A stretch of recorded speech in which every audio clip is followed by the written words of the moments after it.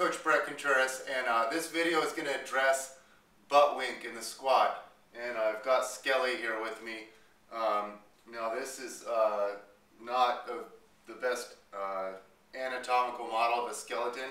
I actually got it at Costco, just knowing that I would need to use it for a video one day. So I've had this guy for a couple months, but never used him until now. So this is Skelly. He's going to help out here.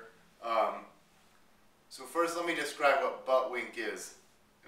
We in the field call it butt wink, but butt wink really refers to his posterior pelvic tilt. So I have Skelly set up in the front squat position. He's going to be going down into a squat, okay? And as he goes down, there comes a point where the pelvis will begin to posteriorly tilt, like this. It will posteriorly rotate, and it pulls the lumbar spine with it into flexion. And so, if you were to look at, as he's going deep into the squat, his femurs are rising up, like this. He would get to a point where he ran out of hip range of motion, and from here forward, going deeper would just be posteriorly tilting of the pelvis and rounding of the low back, and this is dangerous. So we always say keep an arch.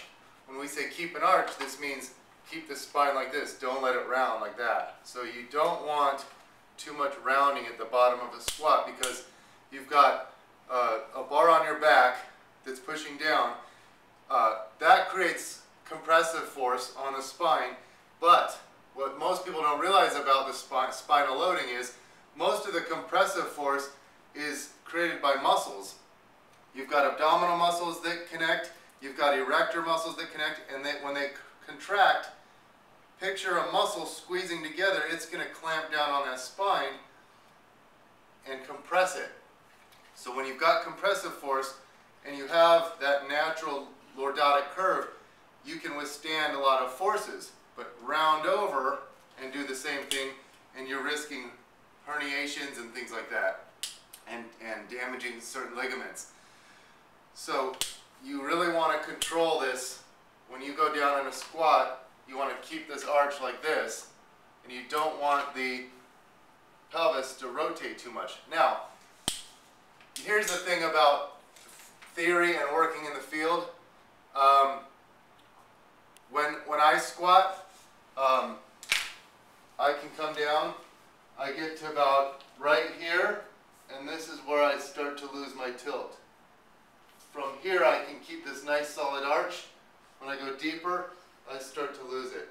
So that last few inches of range of motion is where I lose my solid lumbar extension and my anterior pelvic tilt. However, it's not a problem. I can squat like this week in, week out, month in, month out, year in, year out, and it doesn't cause a problem because it's not too much lumbar flexion. It's not too much posterior pelvic tilt. So I get so many emails where people say, well, Bret, you know, first of all, how do I know if I'm having too much butt wink or too much posterior pelvic tilt or lumbar flexion at the bottom of a squat?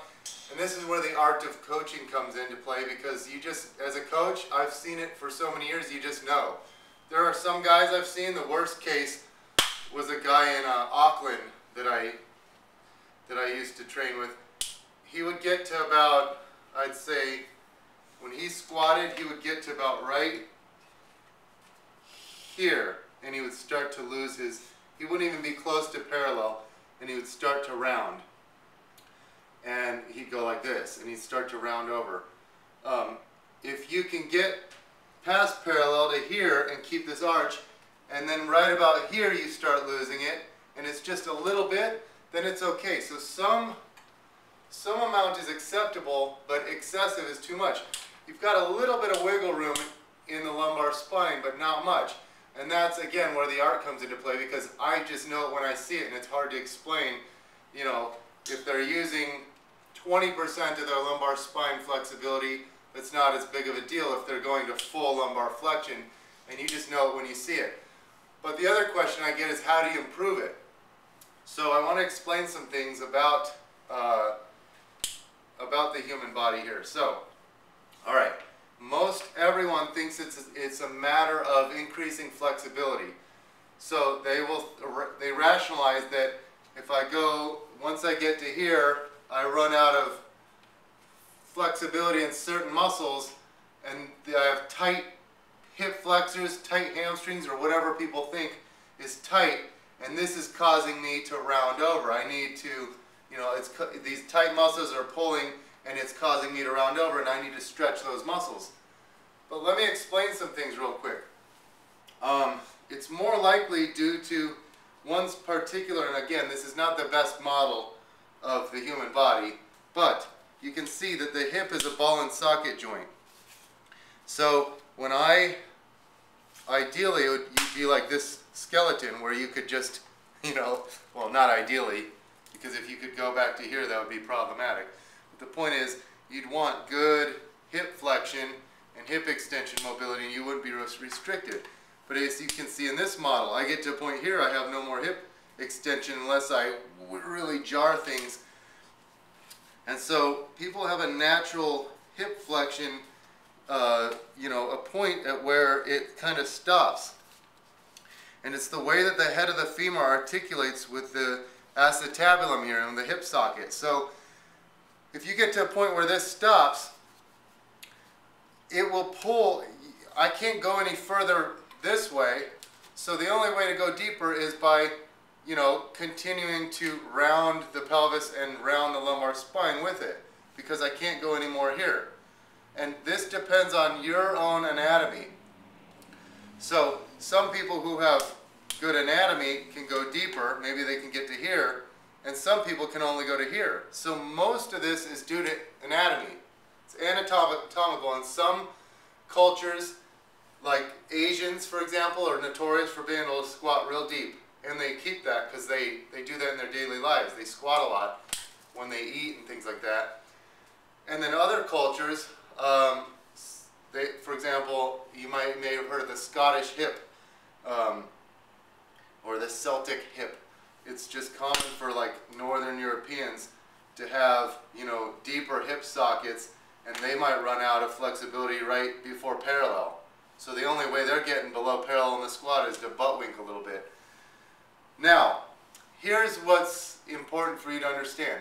People do improve their hip flexion mobility over time. People can improve their squat depth.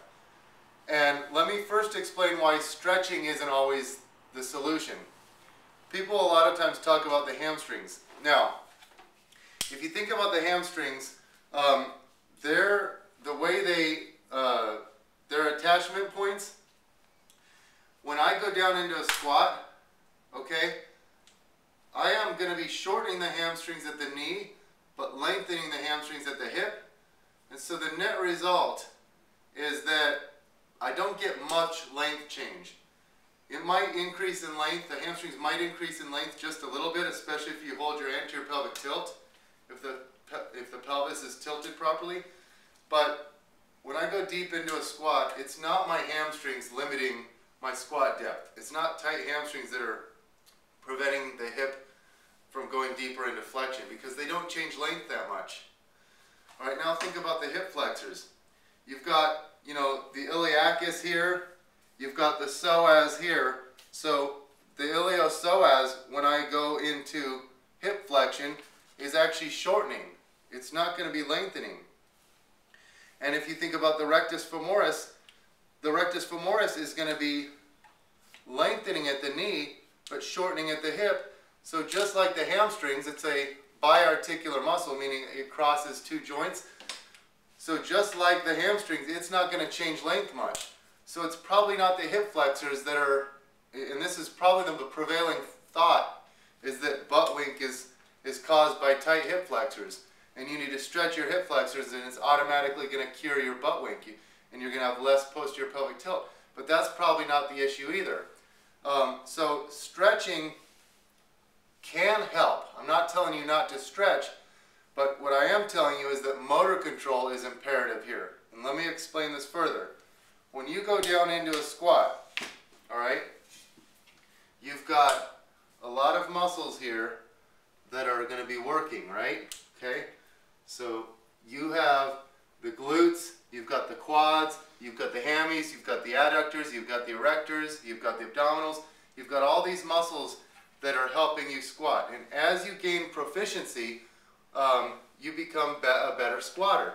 Now, the first thing I will tell you is, see when Skelly squats down, he goes deep into a squat. Look at how much ankle dorsiflexion mobility he has here. His knees go way out. If you are limited in ankle dorsiflexion mobility, let's say you can only go to here, your knees can only migrate forward that much because you have tight ankle mobility, ankle dorsiflexion mobility. So he can't do this. So if he has to do this, look at what happens to his, if I move the knee back like this, he would fall backwards. The only way to stay centered would be to round over more. So just tight, that shows you how just having tight ankle dorsiflexors can cause people to round over. So that's the first thing that you need to improve is ankle dorsiflexion mobility. Or a lot of Olympic weightlifters have heeled shoes where it's like this. So now that same, see if I can only get to here, but then I use heeled shoes. See how that shifts the knee forward and you can get more forward knee migration. Some bodybuilders will stand on plates. So that might help solve the low back rounding. And that's not even addressing the hip, that's addressing the ankle. But let's assume you have good ankle dorsiflexion mobility and you can go down deep. Here's what you need to know. Some muscles here pull on the head of the, they act on the head of the femur and they influence how it articulates with the hip socket. So since the glutes originate posteriorly to the gluteal tuberosity and the IT band, when they contract, they exert a rearward pull. And this creates, it keeps the head of the femur suctioned into that acetabulum, and it creates some space for this to allow, because if you're jamming forward, your hip flexion mobility might stop here. But if the glutes are working properly, it can pull rearward and allow some more space. So this is why having properly activating glutes is important. But it's not just the glutes, it's all the muscles acting in proper coordination. So motor control is kind of like, you can think of it as coordination. So you have stability, you have mobility, and you have motor control. Mobility is the ability of this, of the joint to move through a range of motion. Stability is the ability of muscles to stabilize the joints. But motor control is where it programs everything together. So motor control is your coordination. So as you descend into a squat and you have properly activating muscles, the hip flexors are working properly from this end.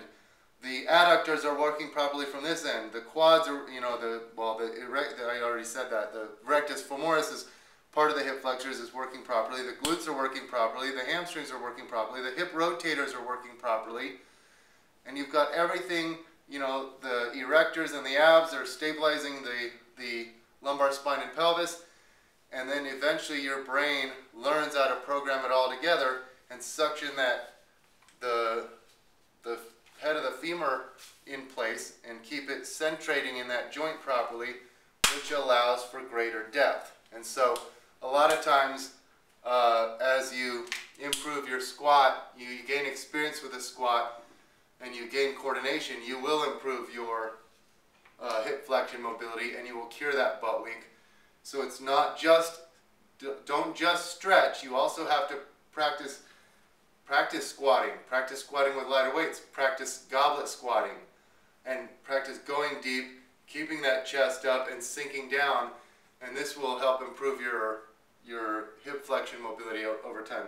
Make sure you have good ankle dorsiflexion mobility, make sure you have good core stability, and as you increase your hip mobility and you practice the squat more, you should be able to improve your squat depth over time without butt winking, without losing that spinal arch.